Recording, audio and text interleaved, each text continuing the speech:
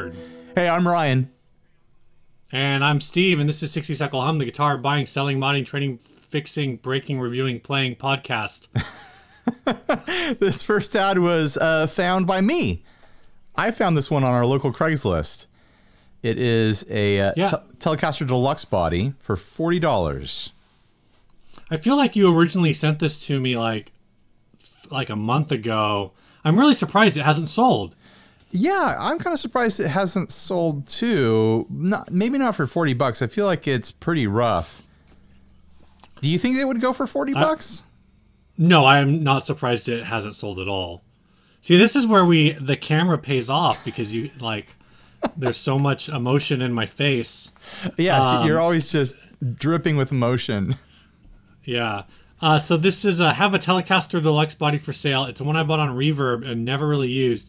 Comes with strap buttons and string ferrules. Bridge was relocated to its proper location from previous owner's settings. It's a homemade body, so routing looks a bit rough. It will set up just fine with any Tele neck you put on it. $40 cash money. The routing's not the only thing that looks rough. Yeah, the paint job's not great. The whole shape of the body is wonky. Look at the shape of the top horn and follow the edge around the bottom horn. Like, it's just wonky in a couple key places. This is not a great look. No. Also, it says that the bridge was relocated. It makes it sound like it was only relocated once. I'm looking at that thing how many times did they try with that bridge? There are 1,000 holes. Right. There's I guess if I look at it, a bunch of them. You go. A bunch of them have been filled back in. Yeah. But that's the other thing that it says it comes with string ferrules, but I don't see anywhere for the. I mean, I guess that goes through. It just looks weird. Yeah. And so in turn, I'm trying to figure out exactly. I guess the outside holes. Well, do you see the string where the screws go? Did you look at the string ferrules on the back? They're totally one is not lined up with the others, and they're all spaced differently.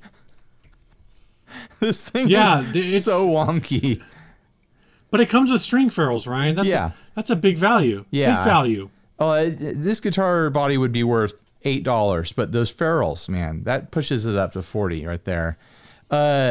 Right now, I just Googled Telecaster body on eBay and found a Barncaster Pinecaster that looks like it was made by someone who knows what they're doing. It's made by No Moon Laser.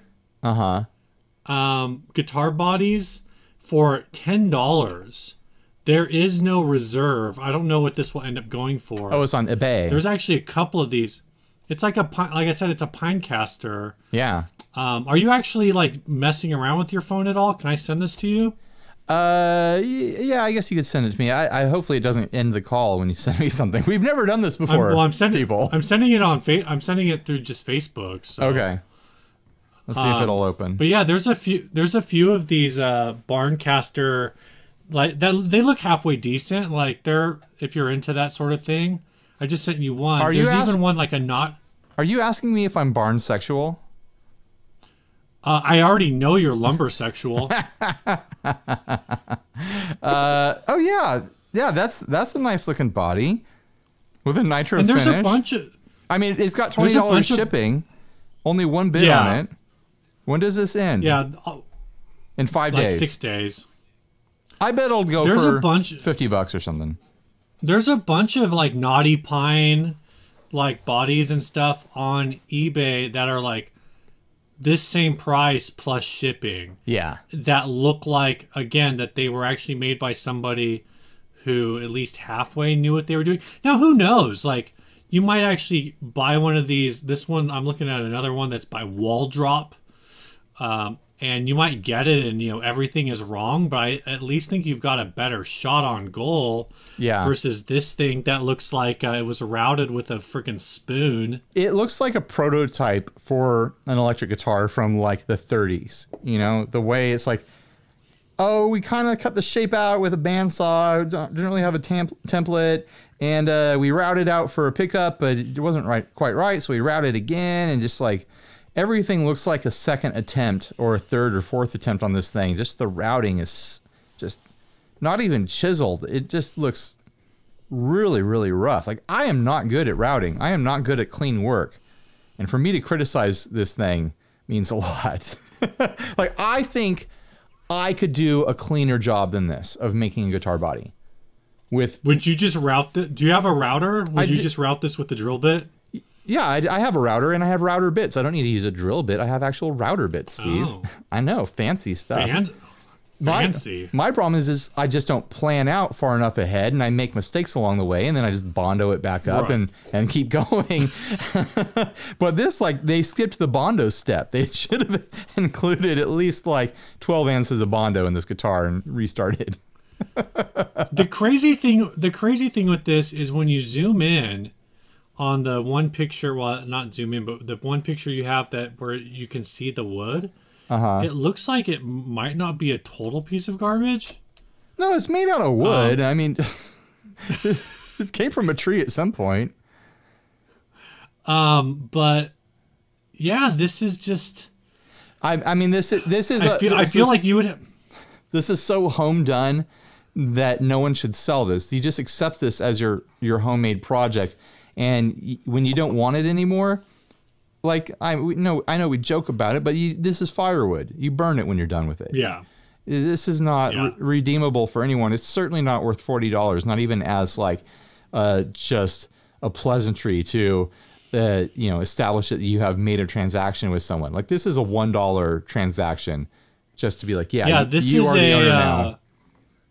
This is I've got 5 bodies buried in my basement. If you buy 4 of them, I'll throw in this one for free. Right.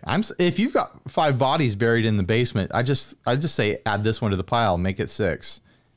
Right, and it's like, so you just say like, you sell those other 5 bodies for your $40 a piece or whatever, and this one like, oh yeah, just take it. That's sure, yeah. I thought you were making a murder joke, like a serial killer joke. Bodies in the basement. I would never make a joke about death, Ryan. Not in these dark times. Not in this climate. I'm not like you. Not in this climate. I'm not like you. Yeah, All right, man. What? I think we agree on this thing, and there's nothing else we need to say about it at this point. Like, just if you're a listening person who's selling this, there's a chance they could be a listener. If you're listening, like, lower the price, give it away, or throw it in the fireplace. Yeah. First, put it on a scale. That's the first way you give it away, and then you just put it on buy nothing, or Right. Actually, don't put it on buy nothing, because that's hyper local, and you don't want anyone to know that you were once the owner of this. I mean, the fact that they're saying that the previous owner moved, like they had to move the bridge from the previous owner, means that the person who has it now is not the person who made it, which means they should have no emotional connection to it. They should just be looking to get rid of it. Like, this is. Here's what I don't get. Okay, what don't you get, Steve? Here's what I don't get is they say they moved the bridge to the proper position, but they moved it forward.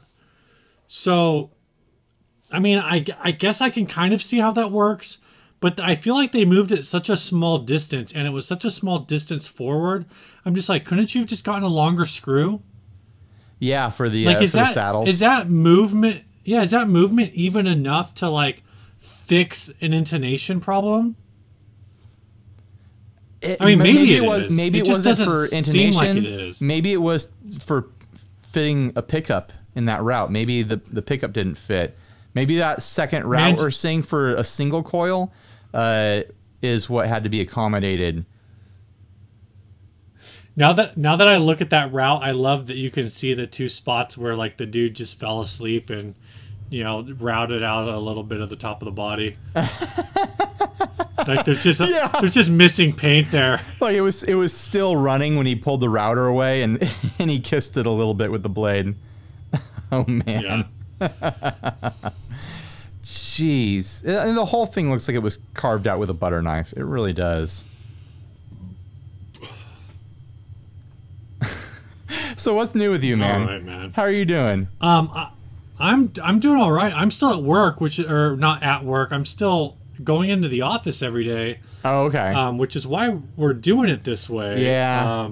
Because we've had 3 sick people. Now, we haven't, I know at least some of those people were trying to get tested. And I haven't gotten any updates on it, but yeah, man, it's crazy.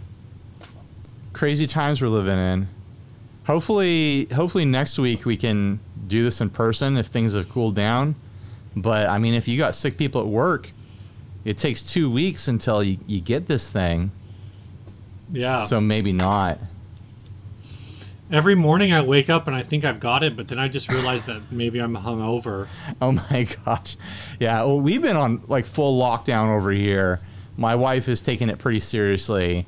Like if I go to the grocery store, if I brave the grocery store to pick excuse me. There's a nut in my throat. I'm not coughing because I'm sick. Don't worry, you can't catch it over the phone, Steve, yet. We might find out later that you can.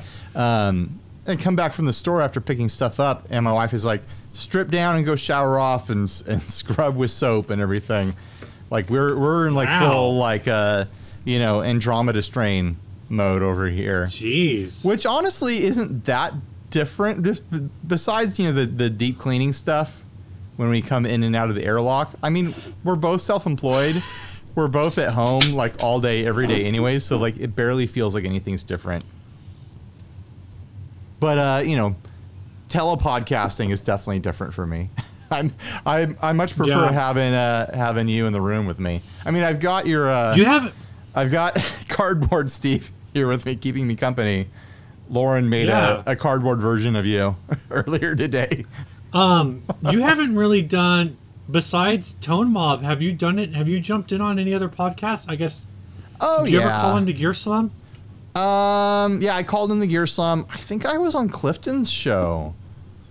Oh, that's right. Maybe that's right. Diaz's show once or twice. I don't know. Every now and then I get called in to be on someone's show, and I'm always a willing participant. I always think it's fun because I get to just not actually have to work at like doing a good show, and I just get to wreck other people's shows. So, but I'm not totally looking forward to editing this. I'll say that. It'll be fine. Yeah, it'll be fine. I'm gonna send you this beautiful. Like we just need to figure out what compression, like what quality of MP3 you want from me, and then everything will be fine. Lowest quality, Steve. Just bump it down. Bump it all. You want me to bump it down before you drop it in? Yeah, bit crush. I'm gonna send you a. I'm gonna send you a 8-bit file. People will love that. Yeah. You're gonna be like, what's a better quality, this phone call or the audio that Steve recorded? So, what's new with your gear life, man? You have any? Oh yeah, so you get anything shipped to you? You go into Guitar Center to render those essential services. But yeah, I finally put my board together. So the top half of my board is basically my board right now is about 45% Caroline Guitar Company, 45% big ear pedals, and 10% other. So I've got like one Matthews pedal on there. Oh, I've got a pedal from Joe at Like My Pedals, and I've got the TC Electronic Tuner. And then everything else is either big ear. I've got 3 big ear pedals on there right now, and 4 Caroline pedals on there.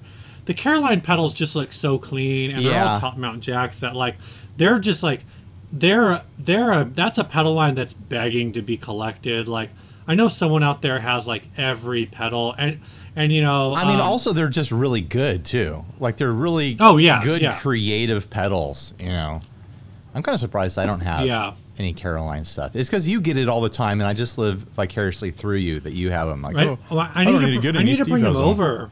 Yeah. I need to bring him over and mess around. And I was playing through. I actually played last night, so I put it all together.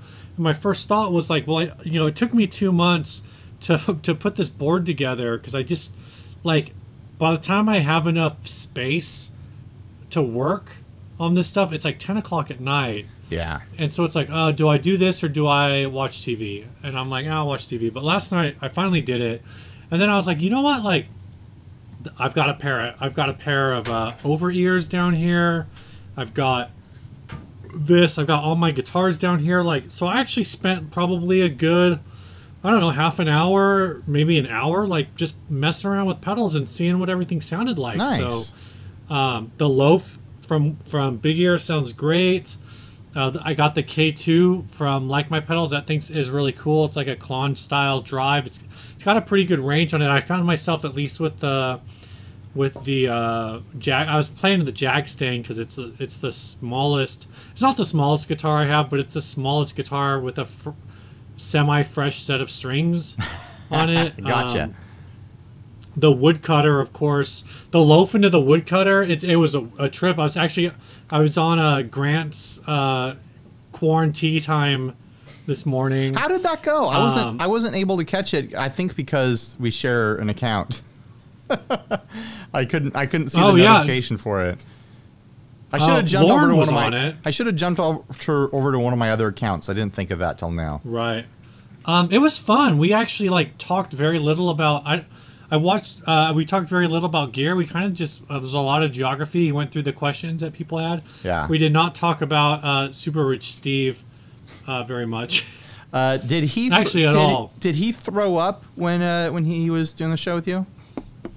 No. He had the courtesy to prepare himself. Okay, good. Properly. When I did his morning show with him, he threw up a little bit. So.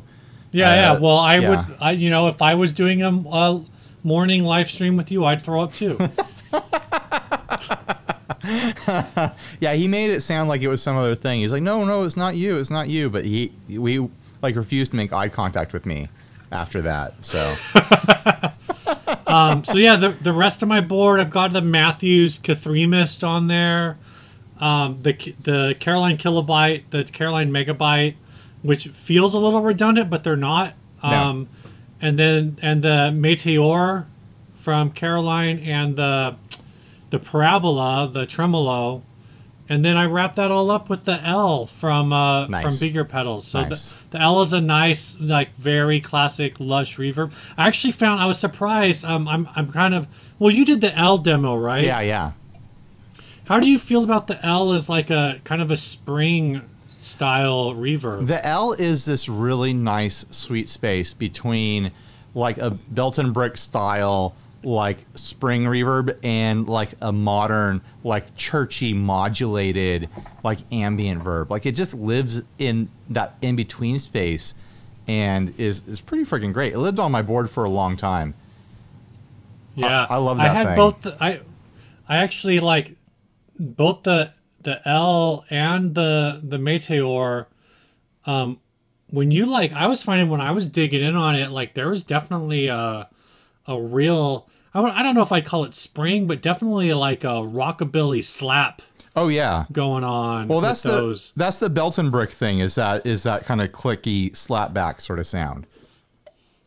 Yeah. So it was I really like the way it sounds. I'm hoping, it sounded good through headphones. I hope at some point I can actually get it, really. Yeah. Going on something, but run it through an amp or even through the house at church or whatever. Yeah, well, and even at church, I'm going to be wearing ears, so that's right. That's kind of whatever. But I did want to update you. I think we solved the dryer ghost. Okay, update on me. Oh God, I can't talk. I'm so excited. Update me on the dryer ghost. Dryer ghost 2020. It's not really that exciting. I asked Melissa this morning, and she thinks it was the cat. She thinks the cat knocked over something that hit the dryer, or hit the washing machine really loud, and so I think just because she was half asleep when it happened, it was it startled her. When you're half asleep and you just snap to, and you're wide awake, but none of your logic centers are working. I think it was one of those. I've had moments like that where I'm woken up in the middle of the night by maybe nothing, but in my head it's like a sound woke me up. There's a sound in the house, and then I'm walking around in the house in my underwear, like looking for an intruder, and I'm like, I'm not armed. What am I going to do if I do find someone or something? And it's like I should just go back to bed. But now that I've got kids and they're waking me up all the time, I don't experience that anymore. If something wakes me up, I'm just like, leave me alone. Man, I don't care. Take all my stuff. Just let me sleep. Yeah. I just want to sleep. The valuables are in the other room. So what's new with you, man? So I'm going to start a new board project. I'm holding it up here for the viewers to see. The listeners will have to hear my description. It is the big board for Mono, the company that makes the cases. When I got that Surfy Bear, I decided that I wanted to finally do what I've been talking about forever and make a big pedals board. And then I got that Blood Moon fuzz and overdrive. The Blood Buzz. Blood Buzz, that's right. Blood Moon is a reverb from Mr. Black. The Blood Buzz, and that thing is huge. So it kind of cemented my resolve to actually do this thing. I wrote Mono, and I was like, hey, can I have a really big board? And I'm like, yeah, it's on its way. And when it showed up, I was just really intimidated by the size of this thing. That's what she said. And then I started putting the pedals on it. I was like, no, this is right. This is the right size. It's going to be a fairly like limited pedal board, but still be humongous. It is pretty wild. Like, I'm not exaggerating. Like, I think it's just like 2 inches shorter than Gary when you put it up on its side. Gary is our air conditioner in here. Right. So what's that? What's the delay? That is a tube. It's called a tube echo reverb. Someone sent me that for a Secret Santa a couple years back. I'm going to use that as a placeholder for now when I do the first wire up of this thing. And then eventually I want to replace it with a Line 6 DL4 because that's like the classic, you know? Right. Also, I want to get some color on the board. I realized like all my big pedals, like when pedals are really big, the manufacturers are like, this is already ridiculous. We're going to make it kind of like subdued colors. Everything is gray and black. I need to get some color on the board. And a DL4 will do that. I was also thinking like, maybe I should get like a Snarling Dogs wah to get some more color on the board. It's something that I'm thinking in colors. Like, I just feel I like to have colorful stuff, and it just looks so monochromatic with all these big black and silver metal pedals, you know? Yeah. It's only cool to go monochromatic on purpose. Like, when you accidentally do it, I always feel like it's a little bit of a bummer. Yeah, and it's just not my personality, you know? I like to have a splash of color in my life. And if I'm going to go big, I want it to be obnoxious in a way. Maybe I need to just like you spray paint. Exactly, big and obnoxious. That's what everyone says about me. I will say I feel like both your wah and volume pedal are not big enough. I know. Well, I'm really thinking like I don't actually need those, and I could swap both of those out for a whammy and do like a single whammy on there. Yeah, I think that would be better. Or I would say, because the thing is that's a VP Junior, right? Yeah, I need the VP Senior. It's not even big. That's the smaller of the Ernie Ball volume pedals. Well, it's the medium size now because they've got slightly smaller ones. Do they have a smaller one? Well, I think they do. I'm sure you could. I'm sure like is it the Steve Vai? Yeah. Is he the one, the signature, the little alligator wah pedal? Well, the little alligator is a volume and it's spring loaded. Have you ever messed with one of those? Ah. Like it always returns to full volume, and so you can go really fast and fluttery with it because it like raises with your foot. Gotcha. At least I think that's the one I'm remembering. Oh, it's the Steve Vai, the Bad Horsey that I'm thinking of. Yeah. Either that one or like I don't know, the Mark Tremont. All the Morley was like any of those Morleys. Yeah, they're huge. Yeah, way bigger than they need to be. That's what you need. But I really think that's what she said. the whammy is the way to go for me. And it's like an extra weird thing. I don't have one on any other board, so it'd be fun to have one around. If I'm going big with a pedal board, like, do I even really need to fudge around with volume pedals? I'm not going to be doing like churchy swells. I'm going to have one delay on here max. You know, it's going to be more of a rock and roll board. So that's what I'm thinking, anyways. Right. All right, you want to talk about the album? Yeah. We did listen to an album this week. Yeah, we listened to Courtney Barnett's, I guess it's her debut album. It's called Sometimes I Sit and Think, and Sometimes I Just Sit. I had never heard of this person before, or this band. There's like, I know that she had something going on that at least was getting her talked about on the radio, but I could not figure out what song that was. Yeah. I had never heard any of these songs before. This was fun for me because I had no connection coming into it. It's just like, oh, here's just new music. Yeah. This is considered her debut studio album from 2015. Sounds like so long ago now. I know. What's your opening thought on all of this? Well, I think you and I are going to agree a lot on this. In that it just sounds like quintessential, like late 90s girl rock. Like it's just like if there's cliches, it hits them all. If there's influences, it's just dripping with influences, and it does it in a really effective, fun, like very enjoyable sort of way. Like it never feels like, oh, this is just lifting a bunch of stuff. It feels like this could have existed in 1997 and it would have freaking blown up the radio. It would have been scorched earth. Nothing else would have been able to compete with it. Like it feels legit, you know? As someone who like came of age during that, you know, time in, you know, alt radio culture or whatever, when the whole like girl rock thing was going on, like you could have told me, besides like the production values, which are a little bit slicker than they were back then, you could have told me like, oh, this was a band from like 1996, and I would not have questioned you at all. Right. You know, just from the open, the first track is like just smashes you in the face. The opener is a fantastic song. Yeah. For the, you know, my dumb thing is I didn't write down the actual names of any of the songs. You know, I kind of my notes. I only took either.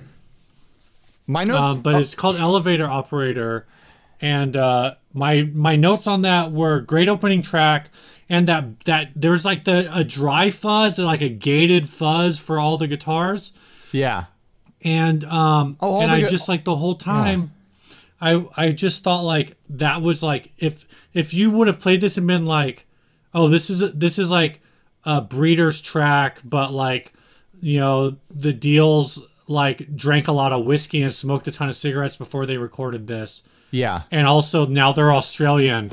Oh yeah, you could hear the Australian accent hard. Like this was like full on like Ozploitation.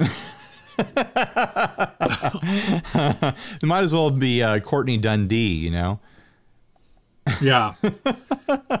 But yeah, I kept writing down like influences that I was hearing in it. Liz Phair, Dressy Bessie, Mazzy Star. I was hearing like Velvet Underground floating around in there.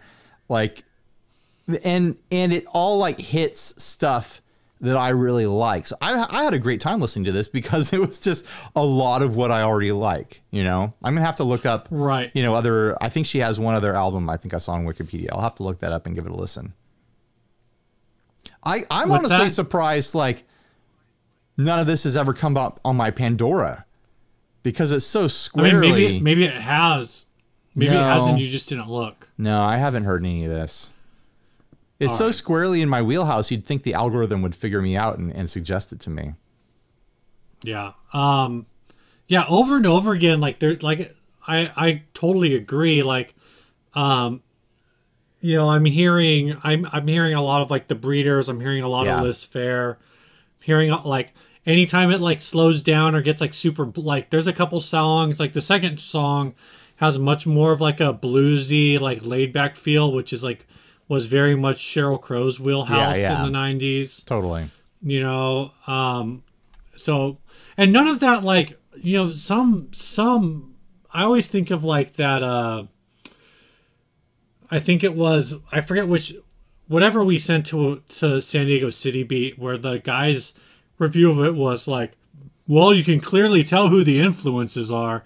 And it's like an insult. And I, you know, definitely none of that is an insult, because this is definitely like, it's a fresh take. It's a fresh voice, but Right. But, you know, it's its own thing, but it's very clearly part of a lineage. Like if I was going to make a movie about the mid to late 90s and cast, you know, a fictitious band in it, like this would be the top of the list, you know. Like if I was going to do, what was the movie with the band from the 60s, The Wonders? What was the name of that movie? No Neaters, That Thing You Do. That Thing You Do. If there's going to make a 1990s version of That Thing You Do, like this is the sort of band I'd be hunting down, you know? Right. And it would, like, they would exist in a world alongside of the Liz Phaires and, you know, the No Doubts and the Garbages and the Breeders of the world, you know? There'd be someone playing Kim Deal and the lead singer would be hanging out with her and stuff. Yeah. I'm actually looking at your notes. Yeah, I put them in the Google Drive so I didn't have to pull them up on my phone. And one of them is, I appreciate that this full album is on YouTube. Yeah. No ad breaks. Most of the music I listen to is in this format when I'm at work, is like just one track, 60 minutes long. So I just Nice. that made me laugh. Yeah. Because we keep we keep finding these, you know, YouTube playlists for these albums, and it's like there's an ad at the beginning and ending of each video, and each video is a song. So every 3.5 minutes, you're having to sit through 2 ads that are bumped up next to each other. Is that what browser do you use? Chrome. Do you not have any ad block on? No, I should look into that. I don't. Because I don't get any YouTube ads. Obviously, don't you have should be YouTube using Premium or Red or something like that, or Music? But when I'm at work, I use our account. I use the 60 Cycle Hum account at work because I'm checking comments all day. Ah, interesting. So I want to defend your honor. Thank you, Steve. But I use Brave at work and I use Brave at home, which is Chrome based, but it has all the built-in ad blocking. And plus, while I use it, I'm making money because they give you these ad pop-ups that are worth like 16 cents a piece. Yeah, but then if you click on YouTube videos, that person's not making money off of ad revenue. You're stealing, Steve. That's how I make my living, and you're blocking it. I'm stealing from the poor to pay for the poor. I mean, with all those album YouTube videos, you know, all that money's just going to go to, you know, a big label somewhere. So it's fine. Steal from those people. Whatever. It's not like it goes back in the pockets of the artists, right? There's no way. I mean, in a very, very roundabout way, you know, YouTube is paying $1 per 1,000 views to the record label, and the record label is paying, you know, $1 per 1,000 dollars from YouTube. Yeah, I was actually shocked at the amount of plays on this album. It was squarely up in the millions. I remember when you off that link. So someone is making money off of that album drop there. It made me think that maybe I should drop my full Dinosaur Ghost album on YouTube somewhere, even though CD Baby will, you know, demonetize it for me or whatever. It could still be a fun thing for people to listen to. Maybe I should feel a little bit bad because the YouTube link is actually for Milk Records, which is like a Melbourne based. Sorry, Melbourne. So it's her record label. The Australian one. It's a label she's on. Oh my! It is hers. It's the money she borrowed from her grandmother to start Milk Records. Yeah. So way to go, Steve. I guess. Feel bad now. Well, I watched the ads. It's probably not even monetized. We're probably hand wringing over nothing over here. All right, you want to hit the sponsors? Get us figure out how to divide up the door. You know. My computer's making noise. Sorry. Yeah, this. Let me look something up. Sure. This will help. We're gonna hit that money zone. We're gonna get sued by Max Fund for talking about money zone. They canceled the Max Fund drive. We will still very happily. We will very happily take your money. Oh yeah. I am drinking a beer. That's for sure. This week's first sponsor is Runway Audio. I talked to Austin today. Well, not today. Well, today of recording, and they are still shipping out cables. So if you need a cable right now in this time of coronavirus, if you need a cable and coronavirus is over, go check out Runway Audio. They do all kinds of cables. They do instrument cables. They do patch cables. I've got 2 of their cables right here.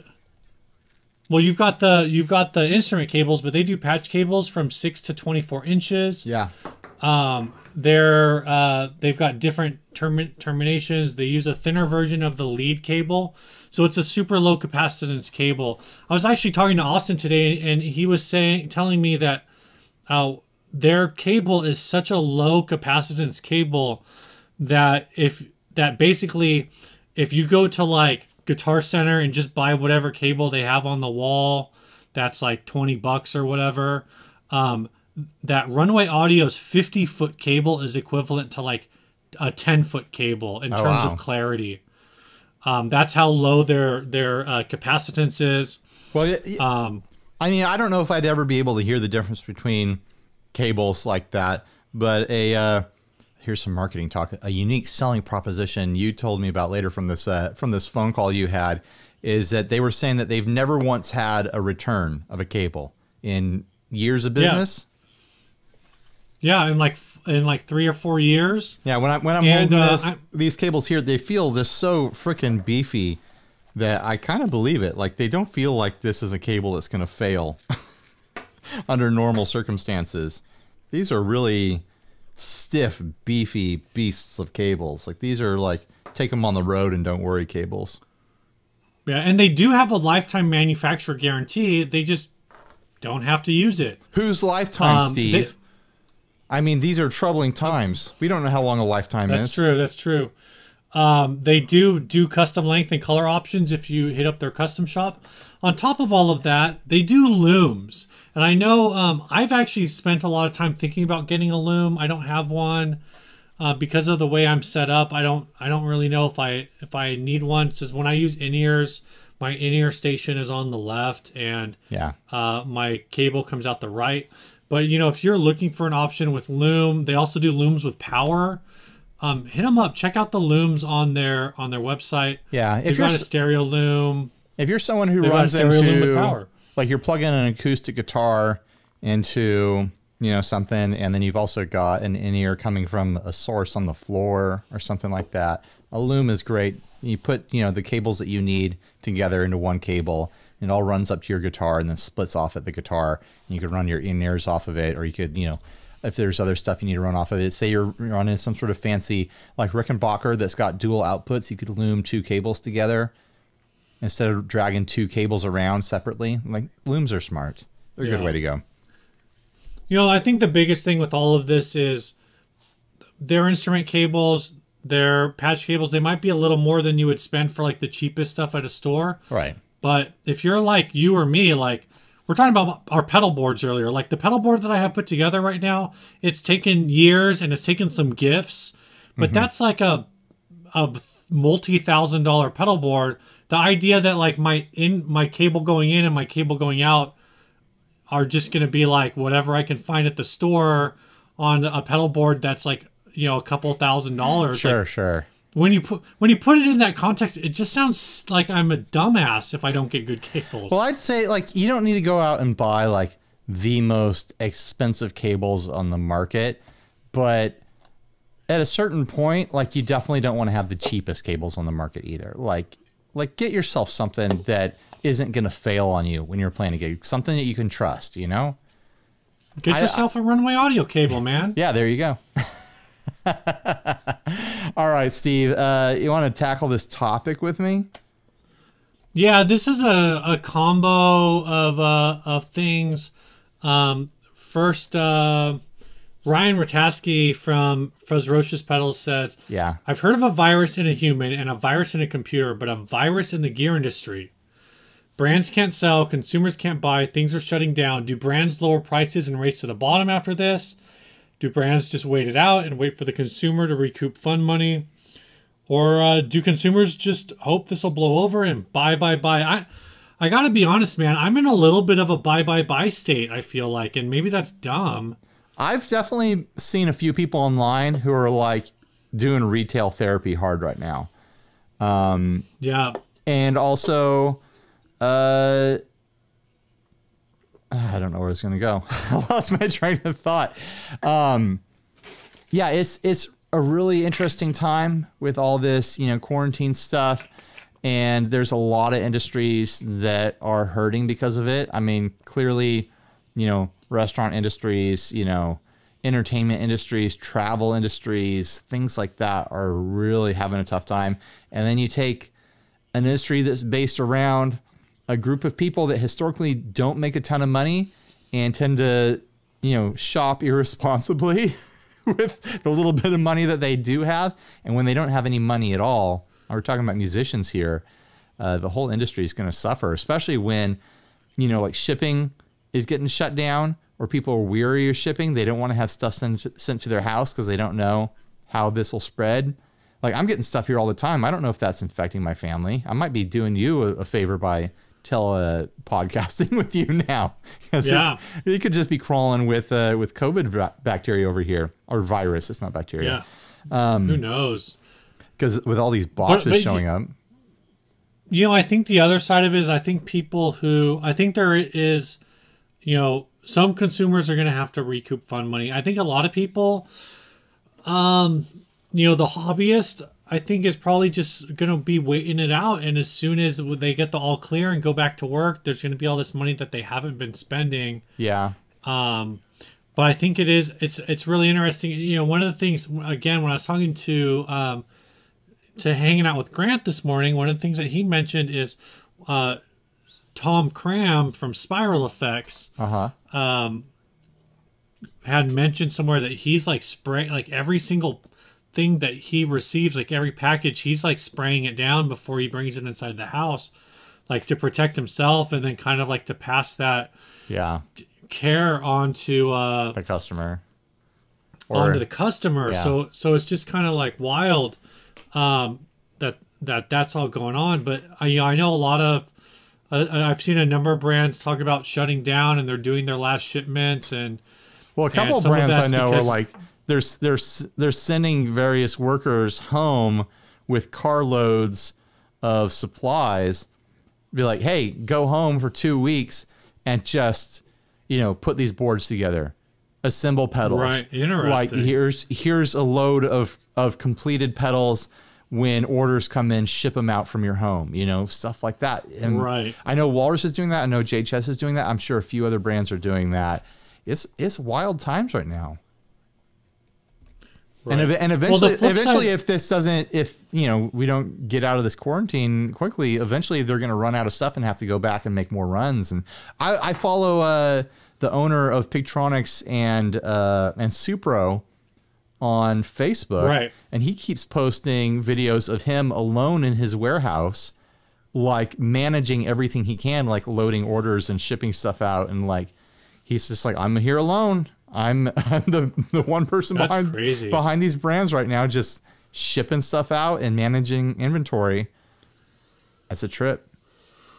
Yeah, I mean, and the other part of that is, you know, on the consumer side, I was talking, you know, with like for example, like the Craigslist stuff. Like, is it even safe to go meet up with a rando in a parking lot right now? Like, I mean, I've been cruising Craigslist looking at deals, and I'm seeing people start to tease like high value stuff, like putting their feelers out there, like, oh, anyone anyone want my Benson amp? Anyone want my my Tone King here? And they're putting them up at, you know, normal prices.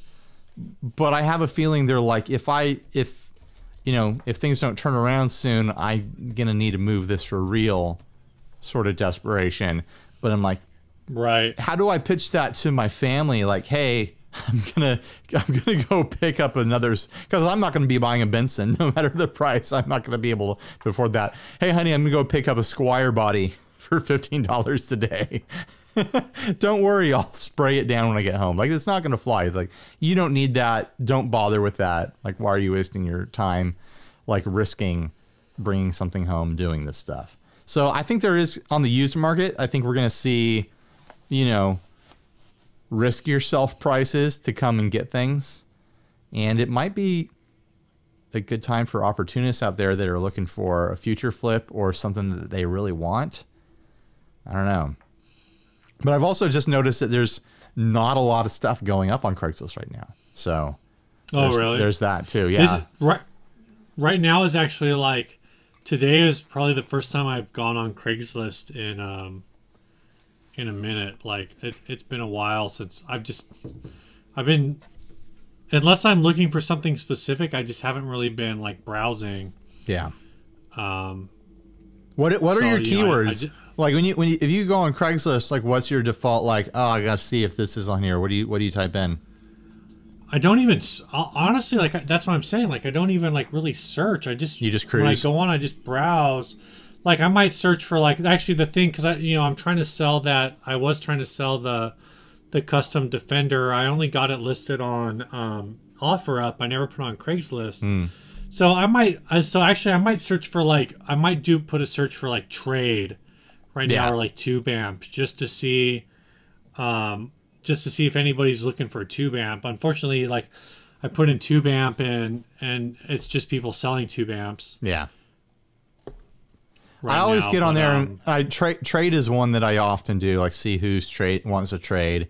I'll type in surf just to see, like, what gets listed as like a surf guitar, and it's usually just guitars that are surf green.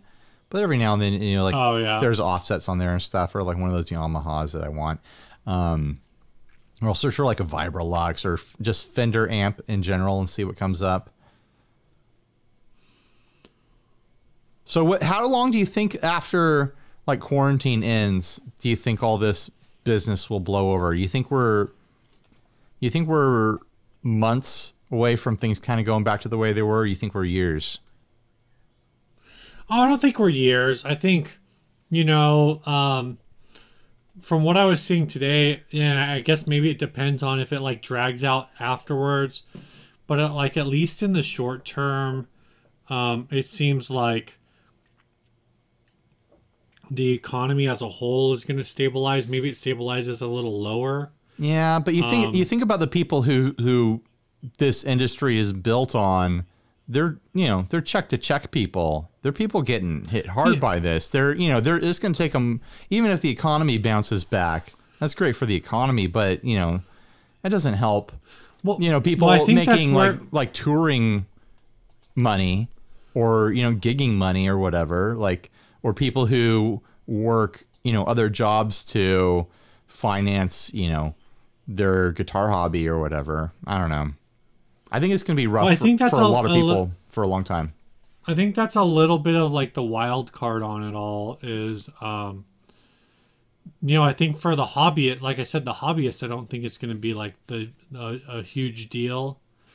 But I can definitely see how for, like, professional musicians or like semi-professional musicians, how it's going to be like a much bigger issue.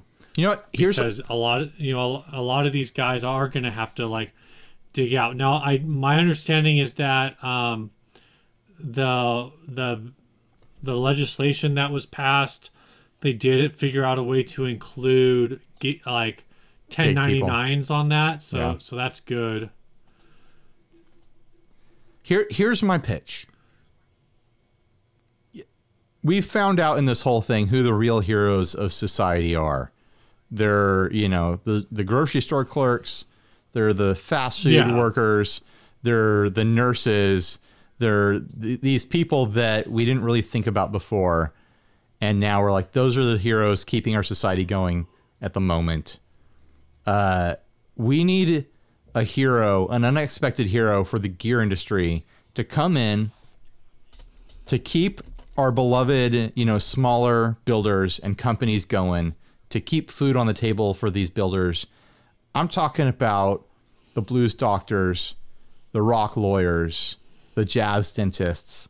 Now's your time to flex, rich boys. You need the mirror universe. They need the mirror universe Super Rich Steve. Right. The Super Rich Steve that's good, because we have the evil one. If our universe Super Rich Steve is chaotic evil, you have to imagine that mirror universe Super Rich Steve is chaotic good. Yeah.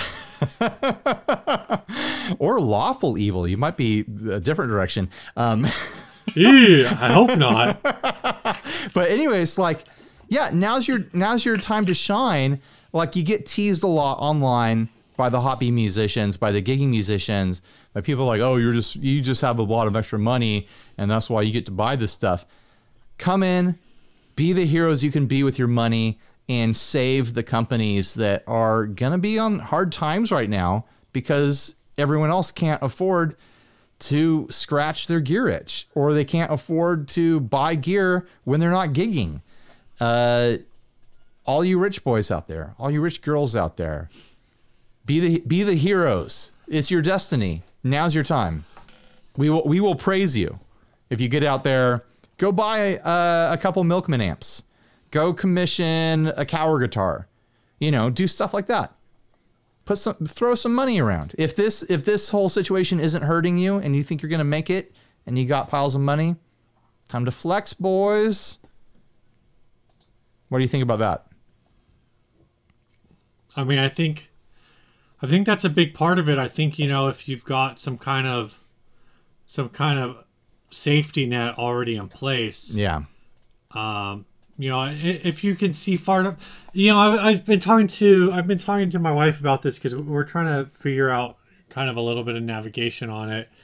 And I'm kind of in this space where I'm looking at it and going like, well, we've got a little bit of extra, like it's not a bad time to invest for us. Like I don't have much of a retirement. So I'm kind of looking at that. So, You've also got a job where it's like you just go to an office and there's a couple people around and you're like the public's not coming in. Yeah, I'm still working. Yeah. And my wife, like our conversation has been kind of revolved around like, well, what if the economy just takes a downturn? Like everything you've invested is going to be gone. And like I feel like I've been investing fairly broadly. Like I don't really do individual stocks right now. I just do like broad funds.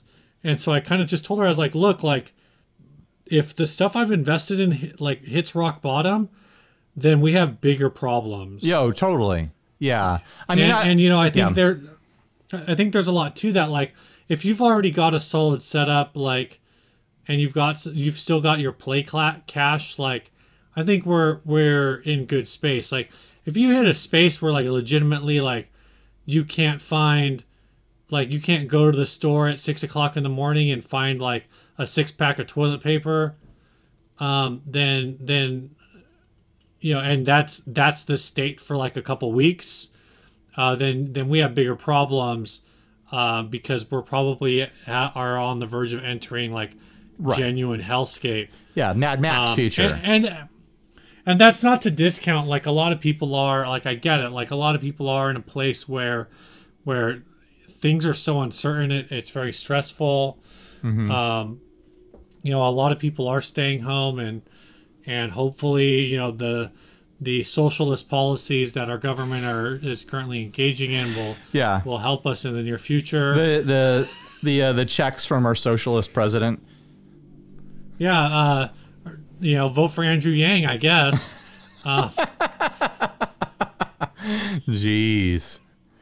No, like I think we're despite some hiccups at the beginning, like I think at least people are trying. There's at least like some silver lining with it all. And I think if we're smart right now, if we're smart for like the next 2 or 3 weeks, like obviously today is the day where we became the world leader in SARS-CoV-2 infection, so that's not a great place to be. But, we're number one. We're number one. We did it, Steve. I mean, it's pretty dark. Like, let's be honest. It is. It's very dark, and I don't think people fully. I mean, at the time of this recording and this past week, I think more people are finally starting to realize where it's going. But by the time this comes out, maybe it'll be even darker, and people will see kind of the potential for what this could be. I mean, the thing I've been saying today is, like, I'm just unfollowing people on Facebook that clearly don't understand numbers. Right. Because there's, you know, this mentality out there with some people like, oh, it's only like 1 to 3% at most. That's not very many people. Like, dude, look at your Facebook friends list. You got 300 people in there. Like 6 to a dozen of your friends are going to die. Like, that's what those percentages mean. Like, yeah. It's bigger than you think. Like, a 1% doesn't sound like a lot, but 1% in something like this is huge. And people are foolishly comparing it to the regular flu that happens every year, when the mortality on that is 1/100%. And they don't understand. Right. They don't understand the difference. You know. Yeah, I don't know what the comparative numbers, and they're changing all the time, but yeah. I mean, I think that is the biggest thing. It's like, the potential is real. The potential, I hope it does. I hope it doesn't happen, but the potential is very frightening. Yeah. And it's like people, and to that, you know, I think that's the thing that I've been seeing the most is, you know, if you're not going to, you can't just discount the percentages because they're saying it's small. You have to think about it from the bigger picture of, like, okay, if you're going to, like you said, like, okay, if you have 300 friends and it's 1%, that's 3 people. So go through your friends list and pick the 3 people that you think should die. It might be you. It might be, you don't get to pick. It could be someone you care very deeply for. Right. It could be the person who just added you last week, you know, whatever. Even if you pick yourself, you still have to pick 2 more people. Right. I mean, if the worst case scenario happens here, everyone on the planet is going to know someone who died. They just will. Right. From this. So it's going to affect everyone personally. The other thing that was mentioned, as Steph Penfield mentioned, like, should we even be buying stuff? Yeah. You know, because of the warehouses and shipping is a mess. And again, Ryan Rataski mentioned that Metaverse Effects has actually stopped all shipping to at least do a small part to alleviate all of the shipping companies. And I can say, like, that's a real thing. Like, and this, you know, when I say this out loud, it sounds so, it feels so trivial, but, like, I didn't get my HelloFresh order this week. Oh, Steve, I'm so sorry. And it's like, well, and like I said, like, when you name drop it, like, it sounds trivial, but like that's like 3 meals that. Yeah. What if you were dependent on that? Actually, it's actually even. What's that? What if you were dependent on that, you know? Right. Well, and the thing is, it's actually, like, even worse because it's not that it was never shipped. It's that it was shipped and sat in the warehouse for so long that whoever the shipping company was sent it back to HelloFresh. Wow. Yeah. So so not only is it like we didn't get the food that we would have cooked this week, and now we, you know, the flip side of it is now we have to go to the store, and now we risk exposure and whatever. And like I said, maybe it may sound kind of trivial, but the other side of it is that's like 6 meals that just are getting thrown away. Yeah, totally. So that it's also just a waste of food. It's a waste of overall resources. I had a package show up today that had a new label slapped over the original label, and it was like a post office label, and it had, I wish I'd taken a picture of it. I ripped it in half and threw it away. It had some Mojumbo on there that was like package passed for delivery, cleared inspection or something like that. Like it had to pass like a rung of like, is this worthwhile even sending right now? And eventually someone decided to send it to me. And it was a dumb, you know, Dan electro pedal that I ordered like a month ago, and finally it made it to me. But yeah, the shipping companies are doing triage right now, trying to figure out what is essential, basically. Yeah. Yeah. Let's wrap this up. Let's do our last 2 ads and then get out of here. Let's do an ad sponsor, then ad. Yeah. This has been enough topic for one episode. I mean, it's heavy enough anyways. Yeah. Jeez Louise. This next ad was sent by Darren Schmize. He says, "Hi everyone. This is the screenshot he sent. I recently completed a build I had in mind for myself, and a friend suggested I should start taking custom orders. So I decided, why not? The basic idea is that I can create a bass or guitar that is any shape or size. The concept is to bring a completely customizable and unique instrument, at the price of a Squire. If you can draw it, I can build it. Simple as. Any pickup configuration." This is just like a real episode. I've got the beer hiccups now. Well, you haven't been able to see, Steve. I've been taking hits off a tequila bottle. Oh, man. Yeah, I'm doing the real party over here. I am missing out tonight. I can't do that when you're here because you'll drink all my tequila. That's true. That's true. Any pickup configuration, any CL length, any string counter configuration, you name it. My first build was the G3, and I've improved a lot since then. I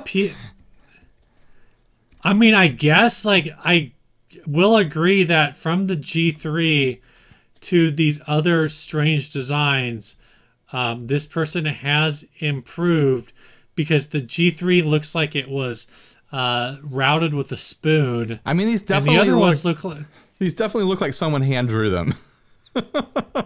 The one that looks the strangest is also the one that looks the least like a complete hack job. Yeah, it almost circles around to charming. It's like this really wild, like Dan Electro Longhorn sort of concept, but with like a fretless neck and a big old like Ernie Ball humbucker pickup on it. It's the E string. I don't know. It's so weird that it's charming, you know. Yeah, I don't know if it's the angle. The others are clearly failures. Yeah, I don't know if it's the angle on that one, but it does look like the E string is not actually on the neck. Yeah, it's pretty close to the edge. This Rickenbacker object is strangely phallic. Yeah, even more phallic than normal. Yeah, and this G3 is just like... I think the G3 when I first saw it, I thought you think it's the best? Yeah.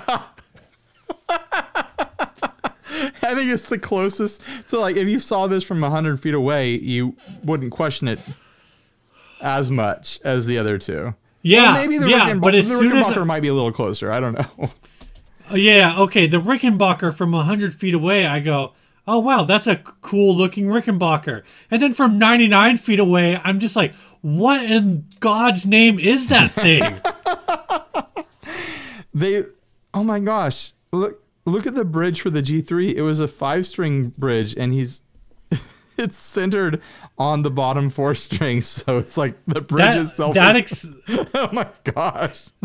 That explains. I was trying to figure out what was going on, because the strings are so close to each other. I needed this ad after our dark topic. This is just so bad. Oh my Lord. You know, I'm just going to say this. He said, a friend suggested I should do this. That person is not your friend. No, that person needs to be out of your life, and you need to stop taking advice from people. You need a friend in your life that tells you, maybe not to stop, but go take a class, like a general woodworking class. And yeah, I mean, the heart is there, and this obviously takes some effort. Yeah. Way more effort than I've put in on any of my builds, because I still have a Ibanez Roadstar that's been sitting in a bag for I don't even know how long now. I mean, this guy is saying he'll do this for you for the price of a Squire. Is he talking classic vibe, or is he talking affinity, is what I want to know. Because at affinity prices, it's almost like an outsider art thing. If he was local, I might commission him to make me something for, you know, like 180 or something. But if he wants 350, I'm out. Right. He's got to be sourcing maybe just these necks from somewhere else. He's not making these necks. Yeah. Well, the one neck on that wish-based looking thing, the Longhorn, that neck's a trip. That neck actually looks really cool. In a really wonky way. It's got a really wild finish on it. Well, yeah, it looks cool in a way that like bass, like it's all like avant, bass guitars just tend to be a little more avant-garde friendly in terms of Yeah. wood choices, like a little more exotic, I guess, with wood choices. I gotta say though, I've kind of always wanted there to be a kit guitar that already has like a Strat neck heel routed out and a Strat bridge cutaway routed out, and then the body itself is just a big like rectangle, and I could just cut out my own shape and know that the neck heel and the bridge is going to be lined up and everything else is going to be lined up underneath it. Like I feel like this person could benefit from that sort of concept, you know? Like you get just get this block, everything else is set up and lined up right, and you can just go crazy with the shapes and make whatever you want, like bust out your hand saw and do your worst, you know? Yeah, one of the issues I have with this too is these are basses, and this person does say that they also do guitars, but I want to see an example of a guitar. Yeah, bass. Sorry if this is insulting to you, long guitar boys. I feel like it's a little bit more forgiving in the design department. Like bassists already like kind of weird shapes and wild shapes, and those big strings give you a little bit more forgiveness. Like I was saying, there's more room for error, maybe because the spacing is wider. No, there totally is. With a guitar, I feel like there's just so much more room, and also like if you're slightly out of tune with a bass, it's not as big of a deal. Like if you can't intonate something this guy builds for a guitar, it's gonna feel really wonky. And like two out of three are fretless. Like I don't know if he works with frets very well. He kind of leans into that fretless thing, which is also pretty forgiving. Yeah, yeah. Overall, I mean, I don't know. Like you put this on a marketplace, but like I said, maybe start off with some 180 under $200. If I was feeling like frisky and was hitting the bottle hard enough, I might be like, yeah, make me something. Let's see what you can do. But I mean, yeah. I think above $200, I'm not throwing money at this guy. Right. I mean, are you ready to? There is something kind of interesting about the thought of a very like stripped down punk rock version of a Rickenbacker, you know? Just like a plywood version of a Rickenbacker, single pickup, basic controls, you know? I was trying to figure out what the controls are on this. It looks like they're like sliders. Yeah, I can't figure out what we're looking at there. I'm just saying like a fantasy build for me, like instead of having a fancy Rickenbacker, have like a really stripped down, like Rickenbacker special, if such a thing exists, you know. All right, take us to housekeeping, Steve. Oh, you want to do some housekeeping, or should we do a sponsor spot? Let's do a sponsor spots first. You know what? Let's do the housekeeping next week. I feel like doing a sponsor and housekeeping back to back is just yeah, it's a lot. It's a little self-indulgent. Yeah. But this week's episode is also brought to you by D'Addario. You got all them XT strings still? You got some more coming, right? Did you already get those? Yeah, they already came in, and you're sitting right next. Cardboard Steve is sitting right next to me. I'm about to give you the bass strings that I ordered for you.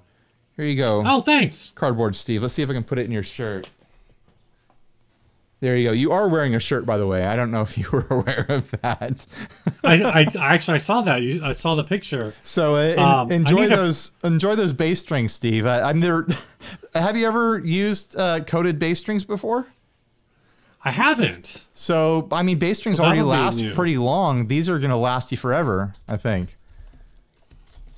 Yeah, it'll definitely be cool. I haven't used the XT. I've been using on our church bass, I have the D'Addario half wounds. Oh yeah. But I don't think they don't have a half wound version of the XT. Yeah. I also got a pile of regular guitar strings for myself. I should give you a pack or two of these too to put on a guitar. Yeah. That'd be cool. I'm holding them up like you could see them, but you can't. Like the viewers. I can. Steve I'm can there see. in spirit. Also, Yeah, so go check out those strings, man. Yeah. Like if you, we talk about it, but we talk about this every week. But the D'Addario XTs, like they've got that super thin coating. There's that carbon steel from the NYXL series. I don't know if you watched just my fantastic strings. I don't know if you watched my video of me stripping the finish off my Strat. I haven't. But it super bummed me out because I had to trim the strings off of that. You know, I'm not going to save strings while I'm redoing the Strat. So trimmed them off, and those were the first set of these strings I put on a guitar like 3 months ago, and I've been playing that guitar. They were still glossy and they were still shiny. They didn't have any like corrosion or gunk on them. They still felt slick.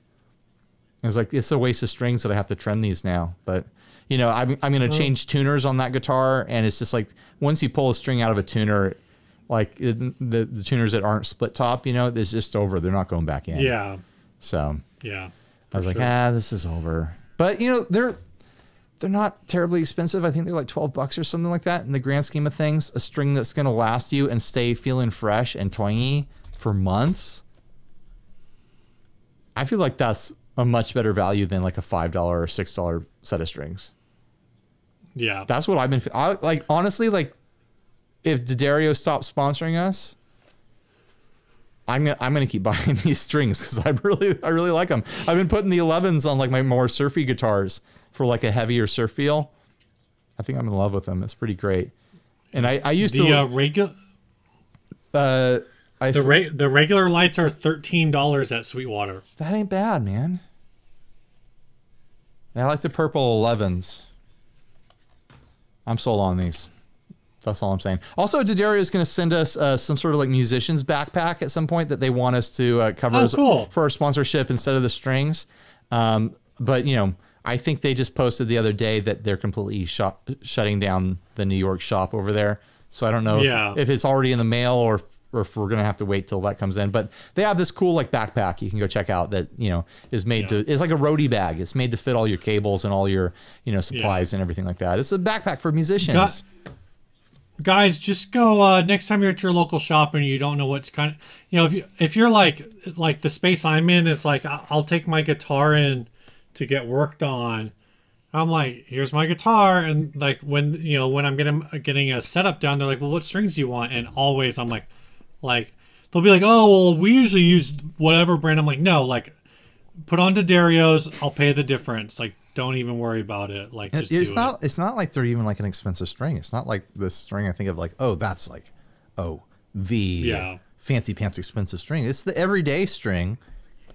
But man, these XTs, and I tried the NYXLs when those came out, and I didn't like them. And I was a little worried when we got sponsored by them, like, oh, they're gonna have us promote those. But I really like these XTs.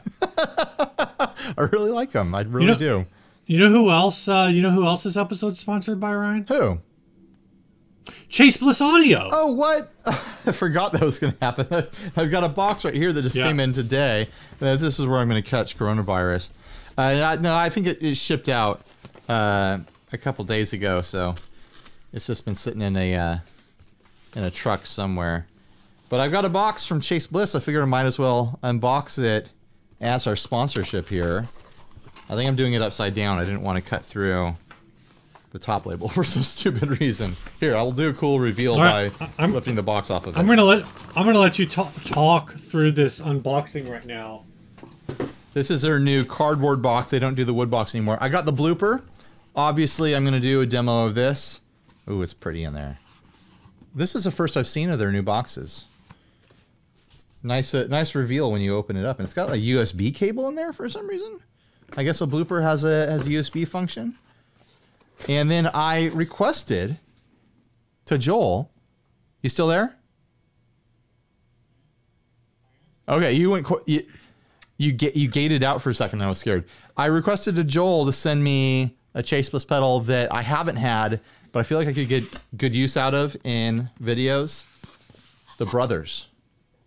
So I'm holding up a Brothers to the camera right now, which is their drive and fuzz and preamp style pedal. It says analog gain stage on it. I've been wanting to mess around with one of those for a while. So I've got two new Chase Bliss pedal hotnesses to mess around with here, and I'm pretty excited about it.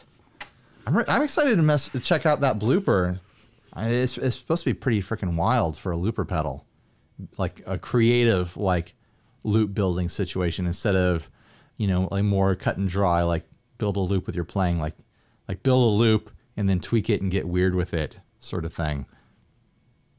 All right, go check them out. Chase Plus Pedals. They're more creative than you are, and I'm going to do some coverage of a new pedal and one of their classic old pedals soon on the YouTube channel. All right, Steve, you ready to hit this last ad and get out of here? You there?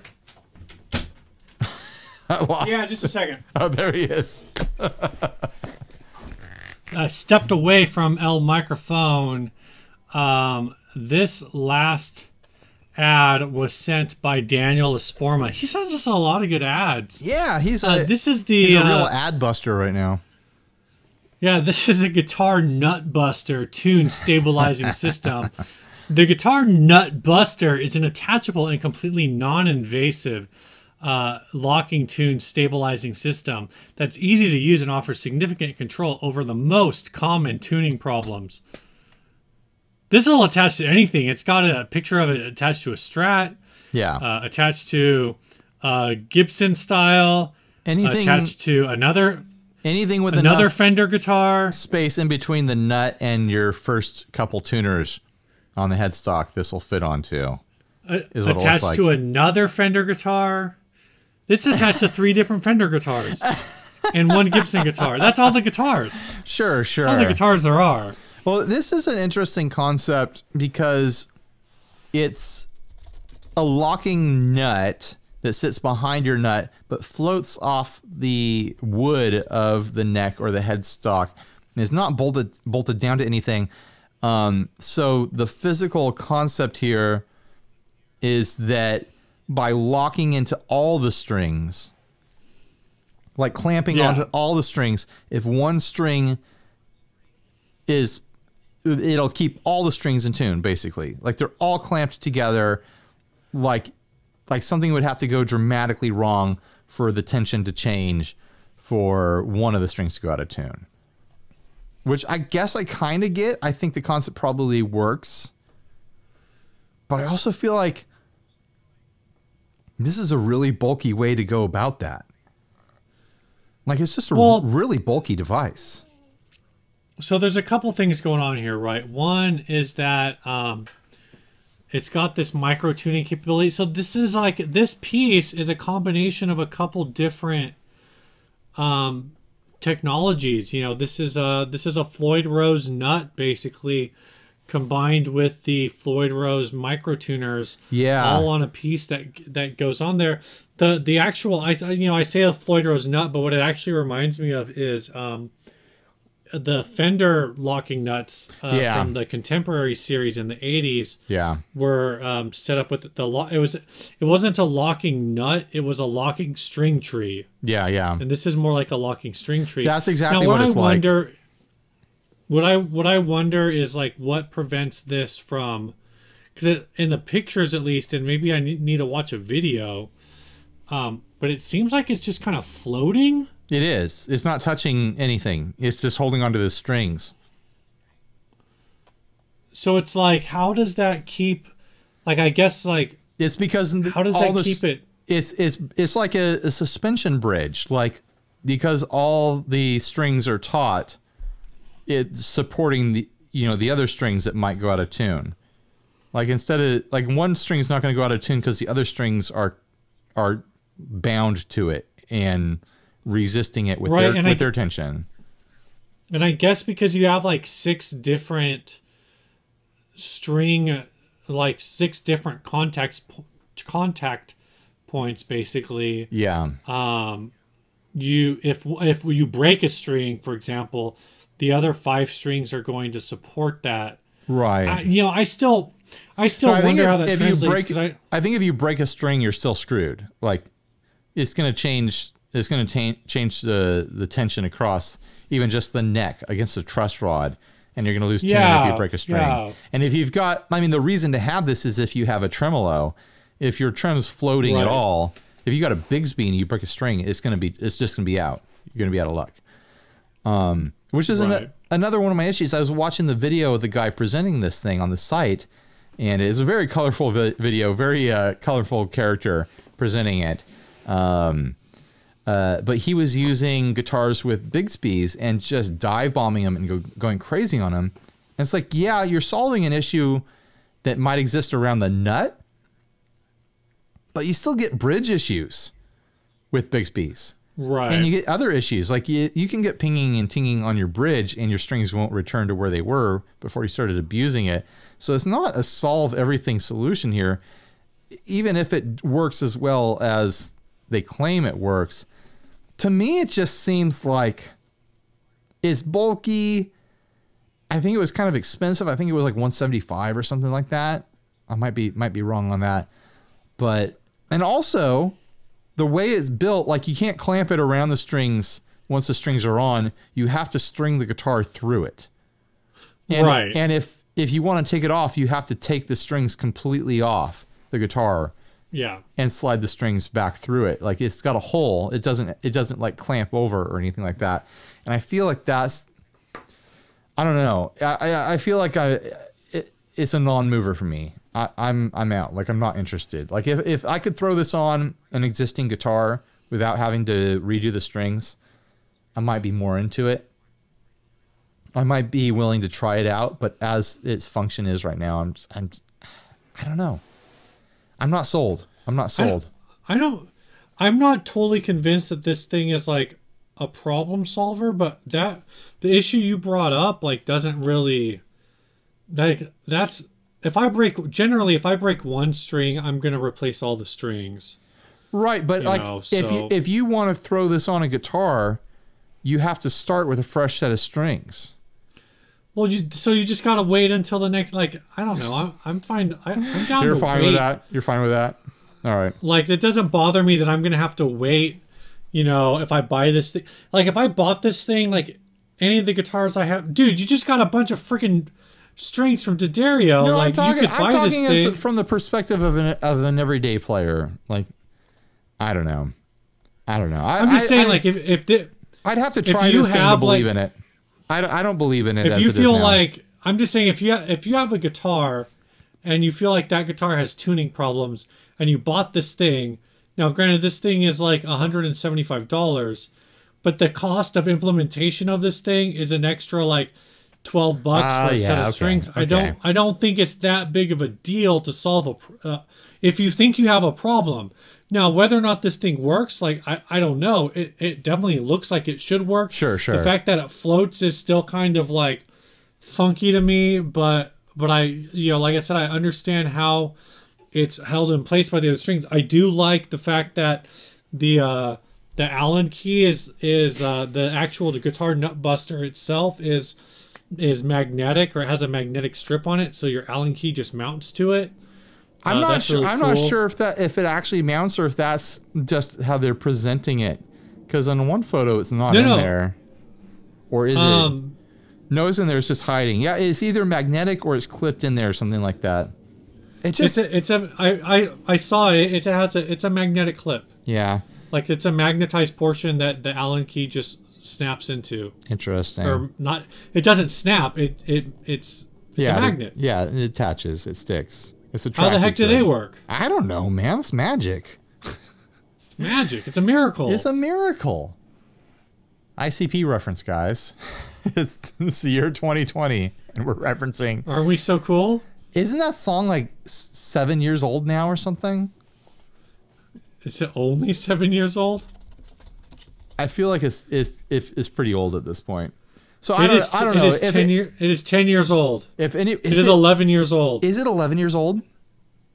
It came out in 2009, according to Google. Holy hell! Yeah, it's super old. Oh, I guess it was recorded in 2009. It was released as a single in 2010, but it was on a 2009 album. That's wild. Oh man, there's a Lonely Island parody of it called Incredible Thoughts. I feel like I need to watch that. It's probably better than the actual song. All right, get us out of here with the song, Steve. Thanks for everyone for listening. Hopefully this turns out in post with our magic editing skills. Yeah. This And this song was sent by. Yeah. Oh. We might have to do this a couple more times. Is what I was gonna say. So. Yeah, get this used to song it. was sent by Kerry Dykstra. He is in a band called Dumpster Fire. Nice. And the gear used on this was a PRS SE Mark Tremonti into a Jet City Amelia through a custom 2x12 with a pair of Warehouse guitar speakers HM75s. Again, the band is called Dumpster Fire, and this song is called Alanis. All right. Well, we're not going to listen to it now. We're going to do it old school and just cut it in. But thanks for sending us a song, and I'm sure it's cool. Bye, everybody. Yeah. Stay grounded. Stay grounded.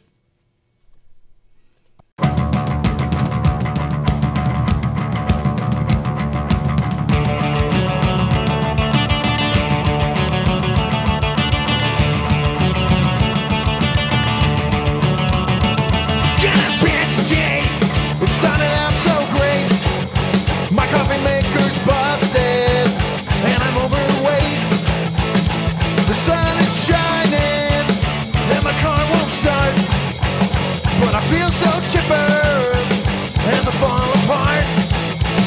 Today's so super, I didn't end up dead. I take drugs for depression, like my doctor said. The world's so happy, I think it's dynamite. I got fired from my job today, and it's all red light.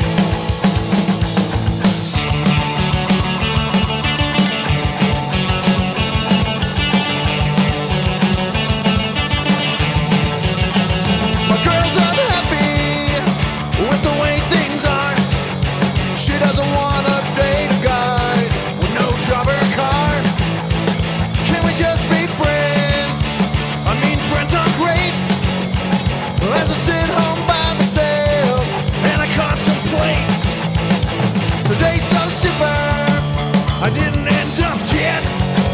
I take drugs for depression, like my doctor said. The world's so happy, I think it's dynamite. I got